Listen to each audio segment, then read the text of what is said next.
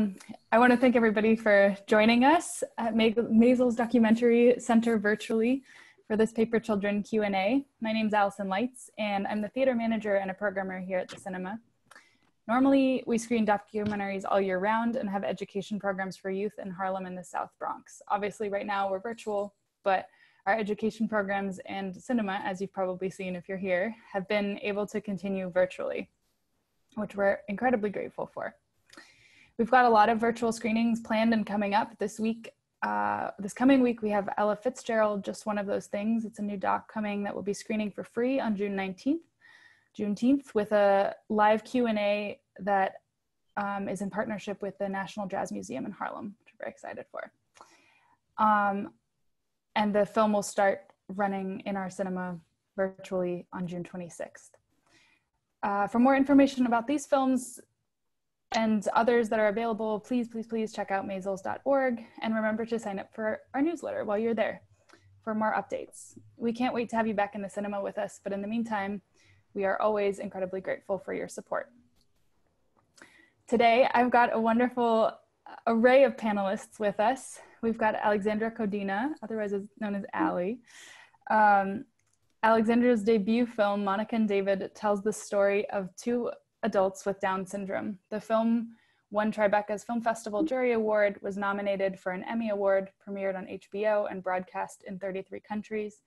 Paper Children, which is the film we're here for today, is a YouTube Originals release coming soon on June 25th about 4 siblings who fled gang violence in Honduras.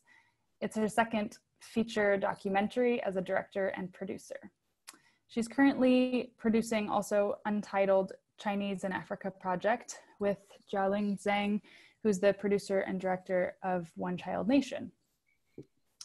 Susan Margolin is our other panelist. She's a producer and for over 3 decades has built a reputation as a pioneer of digital distribution and a dedicated supporter and creator of independent films.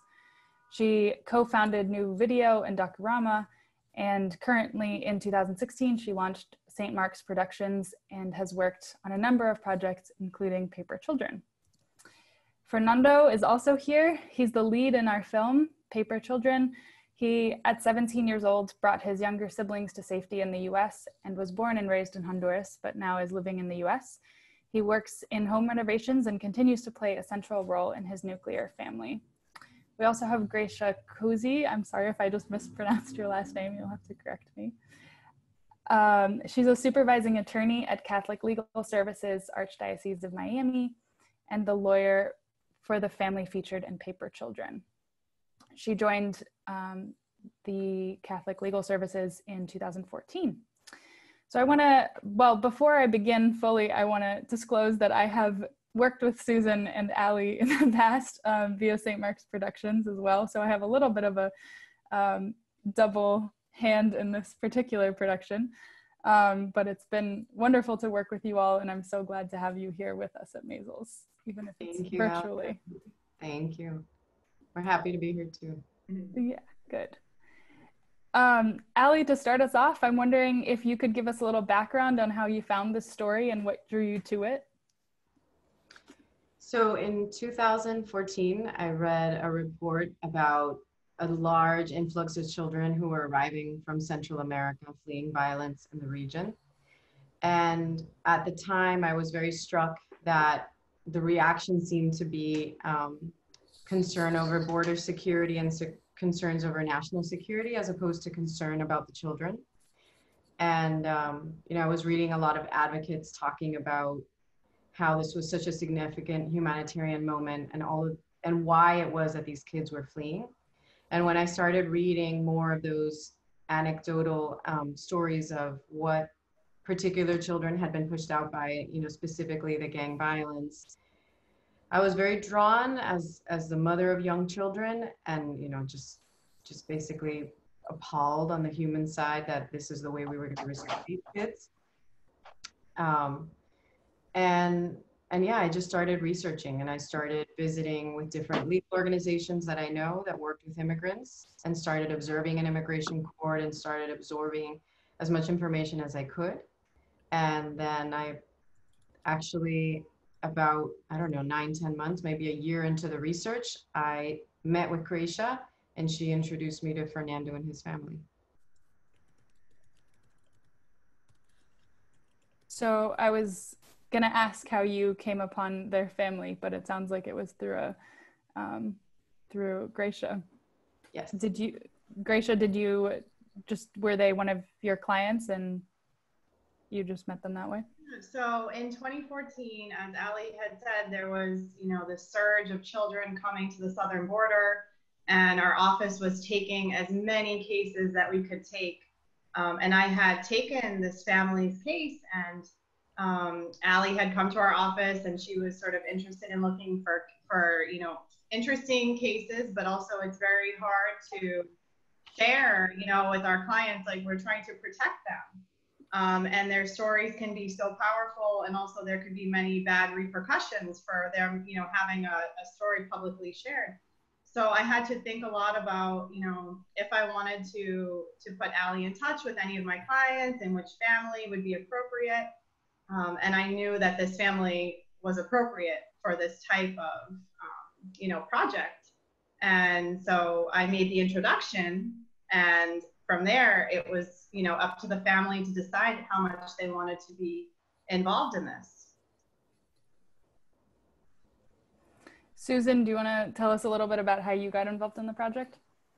Sure. So Ali and I had worked together when she made Monica and David.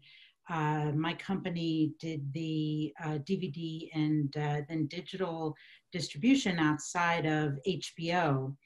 And, I was just so impressed by her and her commitment to the story and to the telling of Monica and David's story. And when she approached me about becoming involved in this project, I jumped at the chance. So, it's been an amazing, I guess a little bit more than 3 years since we met and started talking about becoming involved. It's been an incredible journey. Ali, do you think you could tell us a little bit more about why you chose to tell the story of the, as you put it in the synopsis, invisible refugee crisis through a personal lens rather than a sort of, there's so many ways to tell this story. Why did you choose to do it through a personal family? Absolutely, and if it's okay, I'm gonna first interject and make sure. Fernando, ¿ves bien la traducción? Que Fran lo está haciendo en vivo ahí en el chat, ¿lo ves? Sí, lo estoy viendo. Okay. We're doing, for anyone who's curious, we're doing the live chat translation. So Fernando understands everything that we're discussing and any questions that come up. But why a very human lens rather than, for example, a political one?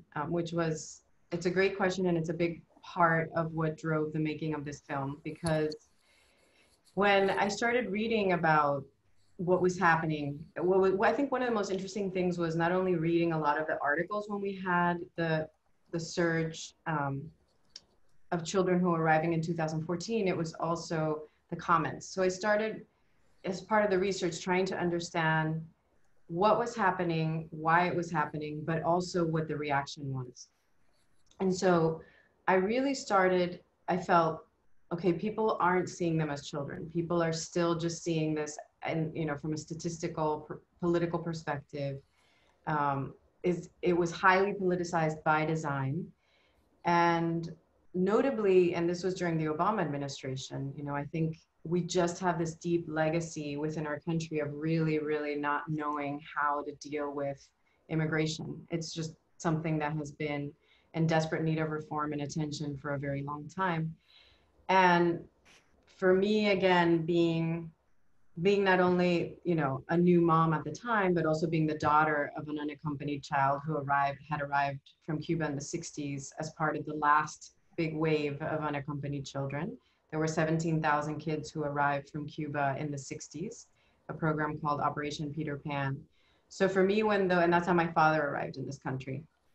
But my father had a very different reception. I mean, it's funny, when he first met Fernando, they had a very emotional bond between the two of them. And the first thing my father said to him was, I would have traded being with my family for, you know, my legal status, right? And so for him, that was his experience as a young person arriving here without his family. In the case of Fernando and his three siblings, China, Jan, and Mauricio, they were really blessed to be able to reunite with their parents here in Miami. But when I just thought about the way that, you know, my father and any child who arrived as an unaccompanied child in our past history and was received at least with open arms from a legal perspective and from an asylum perspective, which is what happened with younger Cuban refugees until recently, you know, it's hard to judge, right? It's like, where do you begin? What does a child most need when they're in desperate need of protection? Of course, they really need their family, but they also need to be safe. And, you know, he received a very different treatment simply because of the diplomatic relations and the way that Cuba had been designated as a communist country, and because of politics. And because of politics, these other children who were fleeing, frankly, even more horrific circumstances of gang violence were being shut out. So I was just really interested because I thought, if people could really see past the politics and really see this through the eyes of children and through the eyes of young people who truly are vulnerable and not a security threat and not a danger to our society. I think when you start considering children, it's a lot harder for anyone in any position in the world to really not feel something emotional. And that's the bottom line, right? Was to get to a more emotional and human experience in watching this story rather than leaning into the politics and the statistics. Speaking of politics, Gracia, you've been working in the field since 2014, and my understanding is that when Trump took power in 2017, he pretty drastically changed that asylum and interview process. Could you give us a little insight into how his actions have changed what you're doing? Yeah, there have definitely been huge shifts in immigration policy since the Trump administration took over. I think that one thing that's very confusing is that immigration court is actually, it's part of the executive branch. So it's always been very susceptible to influence from the executive branch, but we've never seen anything to this extent.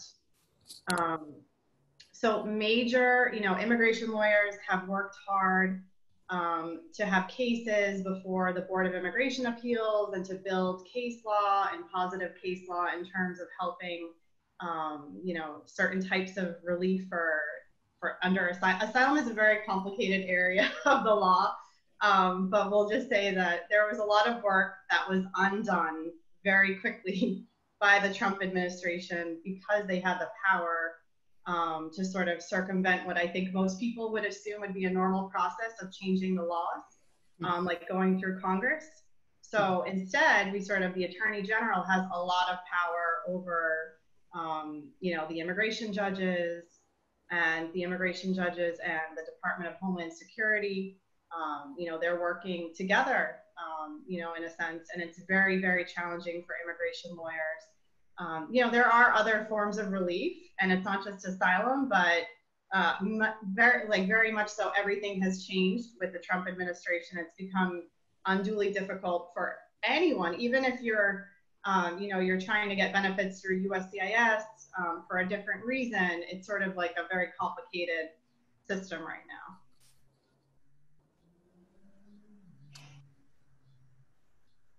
now.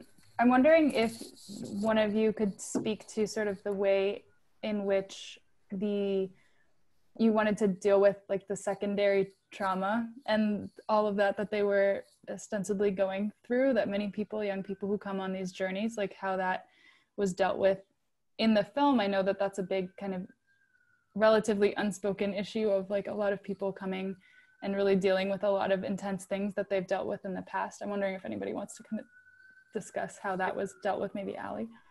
Could we loop Fernando into the question? Because Sure. I feel that Fernando, Allison está preguntando sobre un poco la trauma, o sea, el camino es difícil, esta experiencia es difícil, pero luego que la gente no considera como que el otro nivel, la trauma, el aspecto emocional de la experiencia de llegar acá. You mean the culmination of what was experienced back home and the journey? Yeah, and the journey together. El aspecto emocional que la gente no siempre, cuando uno solo ve la política y la estadística, no están considerando el aspecto, el peso emocional de lo que uno ha sobrevivido en Honduras o Centroamérica y luego para llegar a este país. ¿Te parece hablar un poco de este tema? Lo que uno pasa, el trayecto de venir para acá.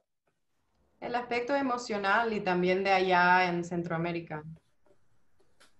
And maybe, sorry to interrupt, but Fran, if you want to put your video back on, then you could do a translation of what he's saying. This is our translator. Sorry, hi. Fernando, perdón. ¿Mm? ¿Que nos quieres hablar un poco de estas ideas? Por ejemplo, el camino, ¿qué tal fue el camino? Bueno, como dice usted, hay mucha gente que no sabe lo que uno pasa para poder estar aquí. Porque mucha gente solo piensa que uno viene y viene, pero no sabe todo lo que uno pasa para poder estar en este país. Todas las emociones fuertes que tiene uno y lo que mira por todo el camino. Como ver las luces y como tipo cementerio, lo que pasa uno cuando los inmigrantes mueren ahí, solo mira las cruces y a veces mira cosas muy extrañas. Se siente la presencia cuando uno va pasando por ahí, que son partes que son muy peligrosas. Desde que uno sale de Honduras, ya viene con ese pensamiento que le va a pasar a uno por todo ese camino. Porque todas las historias que se han escuchado, cuando las otras personas vienen para acá, se escuchan muchas historias de lo que pasa en el camino, sobre todo los mareros, sobre todo las maras que hay ahí asaltando a toda la gente, las personas que violan, que matan, que roban, y a veces no solo roban, que las violan a las muchachas. Y ese temor lo traía desde allá de Honduras cuando venía con mi hermana, porque era la única hembra que venía entre nosotros. Y además venía mi hermano pequeño también, que viene con ese pensamiento uno que va a pasar y qué va a pasar, siempre viene con un temor por todo ese camino y todo eso que pasa a uno, la gente de aquí no lo sabe, solo dicen que uno viene y viene, pero no saben todo el esfuerzo, todo el esfuerzo que tiene que pasar uno para poder llegar aquí, las emociones que uno pasa. Y eso creo que nunca se olvidan, como las cosas que pasaron en mi país. Son cosas que siempre están en mi mente, siempre se recuerdan y a veces siempre uno sueña. Son experiencias muy fuertes bueno, que uno todo el camino viene pasando cosas que uno se sorprende cada vez que van pasando cosas porque siempre son emociones fuertes que a uno le pasan por todo el camino. Desde que uno sale, viene viviendo experiencias muy, muy fuertes.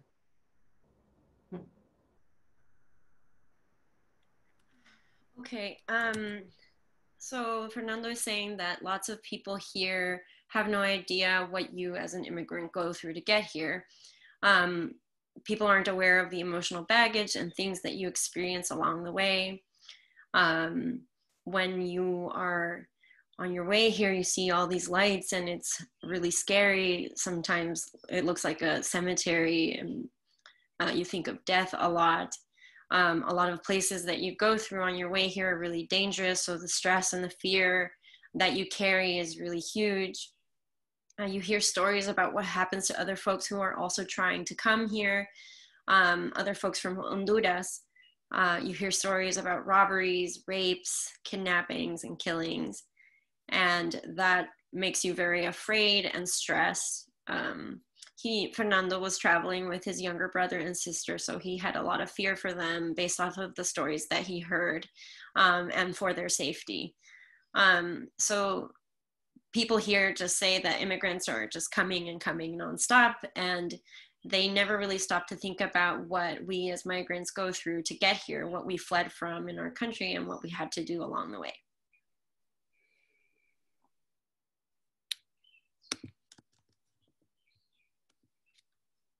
I have another question for you, Fernando. I'm wondering how you're feeling about this film and this story going out on YouTube and being available to so many people. ¿Cómo te sientes al respecto de la película y que se esté proyectando a través de Maysles y de YouTube y que lo vea tanta gente? Oh, bueno, es una experiencia muy linda la que estoy pasando. Bueno, mi familia y yo también. Son cosas que uno nunca se va a imaginar que van a pasar y que todo es para bien. Son cosas maravillosas y son muy lindas. Para mí es una experiencia, creo que nunca lo voy a olvidar y es súper emocionante todo.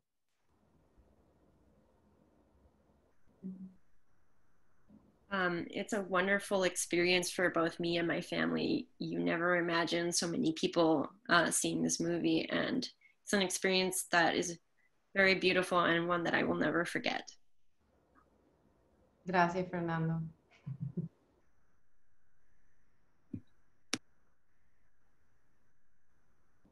We can't hear you, Allison.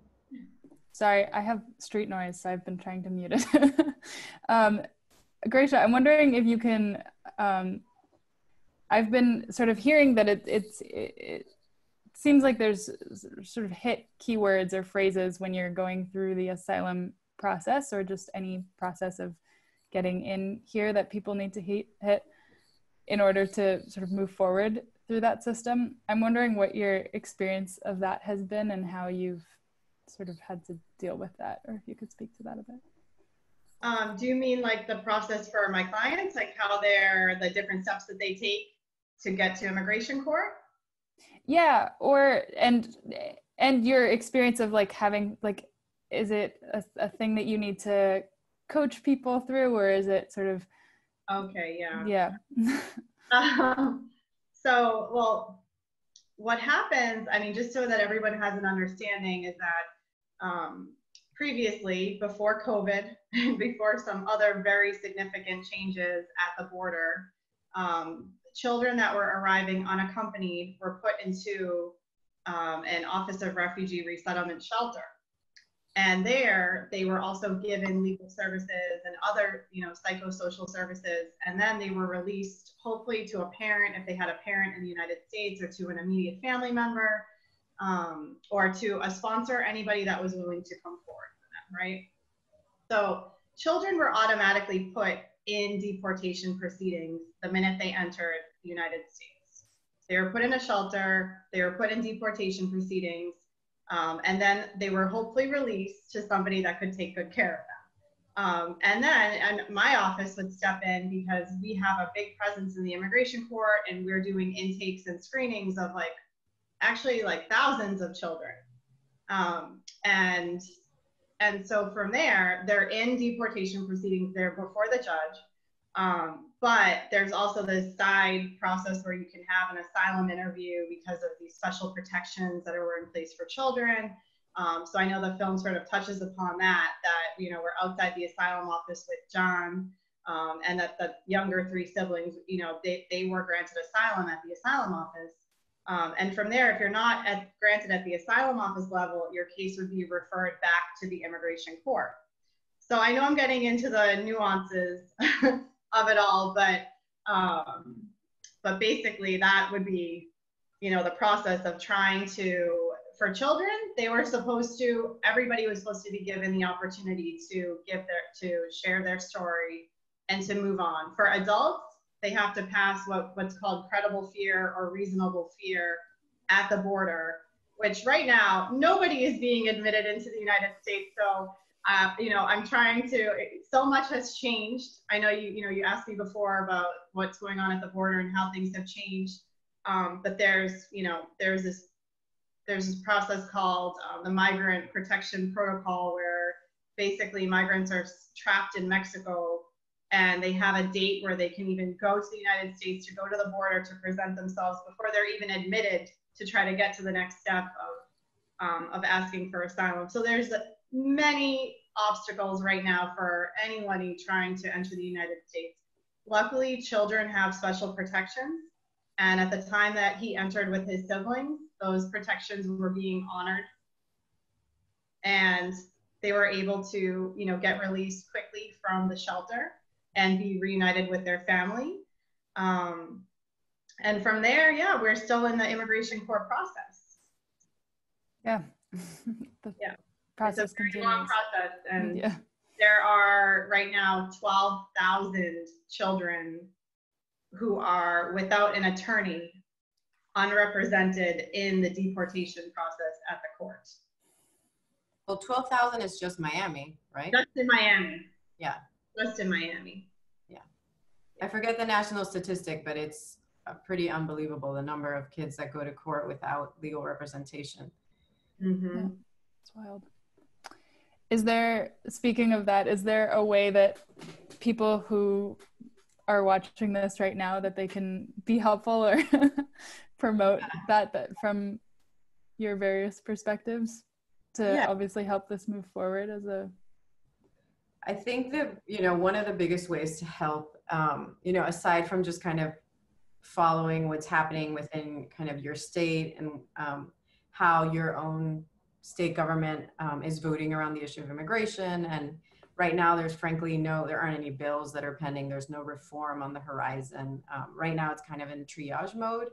And I think the place where it's most helpful is to support pro bono legal agencies like Catholic Legal Services, who represent Fernando and his siblings.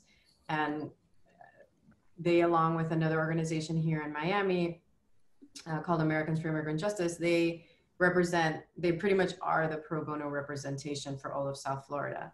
So, you know, given the fact, I think very few people, and Gracia was touching on this before, because it's not a freestanding court system, the immigration courts, you don't have the right to a public defender. So even if you're a 4-year-old and you have to appear in front of an immigration judge, you don't have the right to an attorney. You have the right to find your own attorney, but you know, what child or young person who just fled Central America has those resources? So, and that's true for family units as well, or adults, but certainly with minors and with kids, it's especially alarming because, as Gracia was saying, immigration law is considered alongside tax law the two most complex fields of law in the United States, and it's ever changing. Just in the last few years, there have been, last I heard, it was over 400 something changes to immigration law. Since Trump took office, I don't even know if we've surpassed 500 at this point, but it's very hard to keep up. Under normal circumstances, it's very hard to keep up. So obviously without a lawyer, it would be impossible. So it's great that you asked. And I think by far the best thing people can do is really donate to a pro bono legal agency. As I said, down here, you know, we're really proud of, it's been great collaborating on this one with Catholic Legal Services, and up in New York, New Jersey, Connecticut. One really wonderful national partner is KIND, Kids in Need of Defense. I can put these in the chat, but they train and supply lawyers all over the country. But every community has their own pro bono legal group that's helping their local community. Yeah, it definitely helps to have more funding because the funding goes directly to hiring attorneys who can then take on a whole caseload and help. You know, if they can take on 60 to 75 cases, we have the need. I mean, we screen thousands of children and we have to triage them and we have to sort of figure out, you know, how we can help as many people as possible with very limited resources. But there are a lot of young attorneys that want to do this work. We just need to give them a paycheck. Yeah. And I think there are a lot of great, you know, older, you know, established attorneys that have come to us to do pro bono work as well. So it's another part of our organization is mentoring pro bono attorneys. You know, we are just trying to utilize our resources the best we can. Absolutely. Are any updates on the family before we go? Fernando, algunas novedades de tu familia? De ti, algunas noticias, bueno, el trabajo, yo sé que también no solo tú, pero todos tus hermanos no sé, cuenta tú lo que quieras y también a través de ellos yo también tengo novedades de todos. Bueno, he estado hablando con mi mami y ha estado un poco mal, pero solo fue algo pasajero. Pero yo, pues, mi trabajo está un poco raro porque como ha estado en las lluvias y el trabajo que tengo solo es por afuera, porque como las personas no quieren dar trabajo por adentro, solo dan trabajo por afuera y ahorita han comenzado las lluvias, casi no estaba trabajando. A veces solo son ratos que ha estado trabajando y ahí solo paso hablando con mi mami no trabaja, ella paso hablando con ella para ver cómo sigue, pero ella sigue mejor de todo lo que tenía.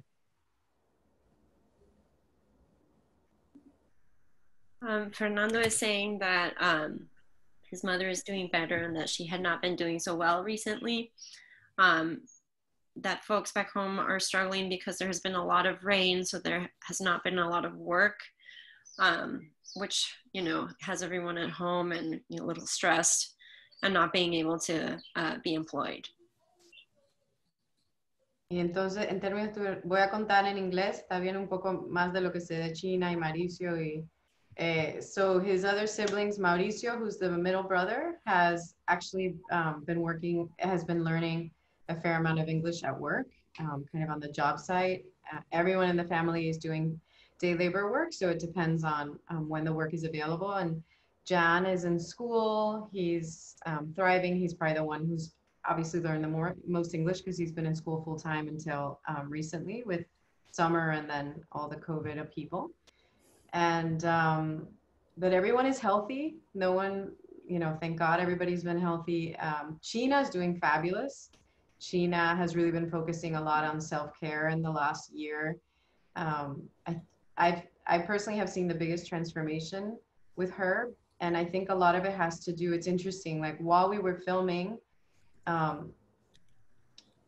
you know, she was still in that same limbo, which we can ask Fernando about now, which it's, you know, I've really observed the emotional weight. You were asking before, Alex, the trauma of the past and the trauma of the journey. But really, you know, there's a whole other layer, which is going through this process and what that does to just be in permanent limbo. And I found it really interesting during COVID times that I feel like we're all getting a small taste of what that's like to really, truly, completely have life on pause and really not know kind of if you're going to have a leg to stand on tomorrow. And, you know, I think that's just, and I've seen the difference. So, you know, Jan has flourished, Mauricio has flourished, and China was the last one that I've really seen undergo a beautiful metamorphosis. She's working a lot and, like I said, just really focusing on herself. Like she's just really healthy right now. And I have seen a really strong corollary between watching a young person go from that point of not knowing kind of if at any moment they're going to be deported and separated from their family, and then having that certainty and finally being able to focus on their future here, which I think is a really interesting thing with, porque Fernando, con tu familia, yo he observado para China, Mauricio, Jan, ellos han podido como que comenzar de nuevo acá y como que ya han tenido más, han podido tomar más pasos porque ya tienen esa protección, ya tienen ese alivio, no tienen ese estrés de que si les van a deportar, de que ¿cómo estás tú en estos días con ese estrés? Bueno, yo siempre, como le digo, siempre paso con el miedo que no sé lo que va a pasar, porque como no se aclara nada, según todo lo que está pasando con el presidente, no se aclara nada lo que va a pasar y no estoy seguro qué es lo que va a pasar. Siempre paso con el estrés que si me mandan, para dónde me voy a ir, si mi familia está aquí ya. Pero también le doy gracias a Dios porque ya mis hermanos también, ellos están, como dice usted, ellos se quitaron todo el estrés, ellos pasan tranquilos, siguen la vida de ellos. No pasan con el estrés de que me van a deportar o me va a pasar esto, me va a pasar aquello, no, ellos ya se quitaron ese dolor de cabeza de estar pensando de que no le van a dar papeles, ya ellos lo tienen, ellos están tranquilos, ellos siguen su vida sin pensar nada más, nada de eso. A cambio yo paso pensando qué es lo que va a pasar.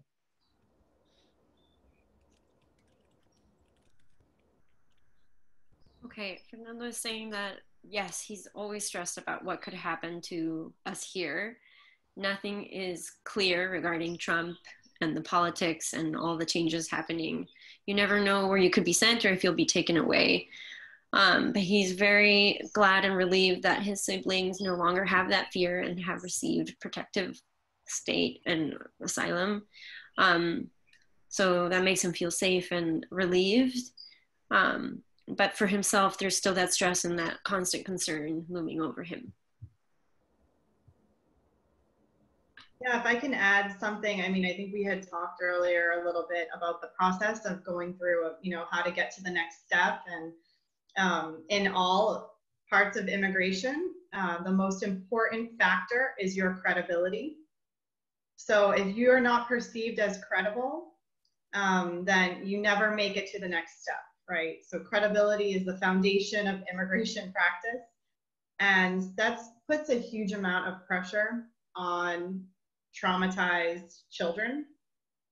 I don't think that any of us could actually tell our stories and share our own traumas in a perfect, eloquent way in order to be granted the protections. And the sort of the bar is so high because credibility can be used against you at any time. So one of my jobs, part of my job that I find very challenging working with this population is that I have to work with them for them to trust me and to build them up so that they will tell me their story fully so that I can look for any crack and I can sort of address it head on and try to figure out, because obviously when you have this much trauma, your recollection is different of events, and representing families is even more complicated because every child has had their own experience living in the same place.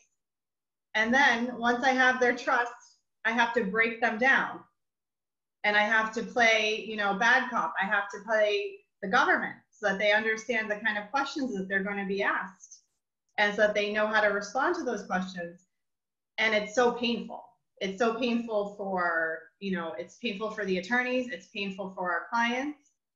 And that's another layer of stress, just for having to relive these traumas over and over again, and then having to be put on the spot and sort of having practice to the type of questions that you might be asked in a trial. But then, you might get off track and there could be a miscommunication or a bad translation of a word. I mean, there's just so many things happening so quickly in the court. And we're asking, for Fernando to present all of the information perfectly. And it's a lot of stress. I know he feels that stress.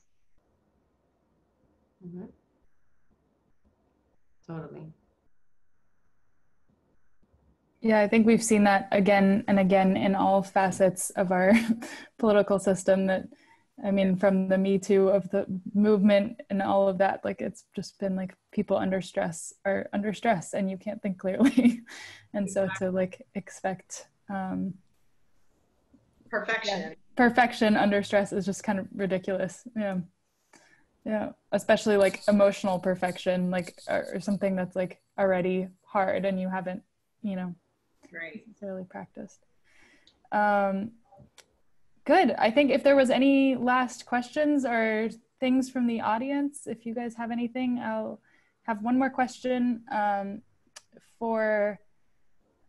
my end, which is more of a sort of wrapping up, but I will ask that to you guys. And then if there's any audience questions, you're welcome to throw those into the Q&A box here at the bottom of your screen, depending on, I guess, how you're accessing it.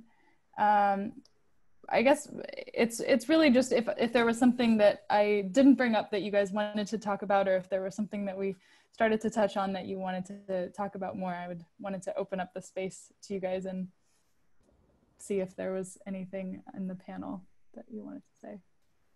Fernando, ¿hay algo más que quieras contar o que quieras decirle al público invisible que no los vemos, pero por ahí están?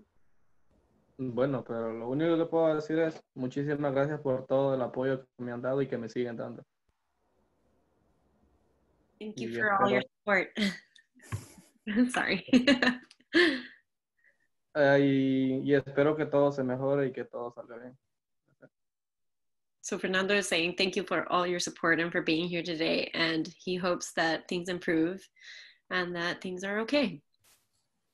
Y gracias a ti, Fernando, por siempre compartir tu historia y estar presente. Y es un honor estar al lado tuyo, aunque físicamente no puede ser en este momento, pero seguimos. Este es el comienzo. But thank you, Allison, Fran, Gracia, Susan. Thank you guys for coming. I appreciate you guys taking the time. Thank you. Bye. Bye. Setting it up, Allison. And thanks, Fran. Thank you, Susan, for being here.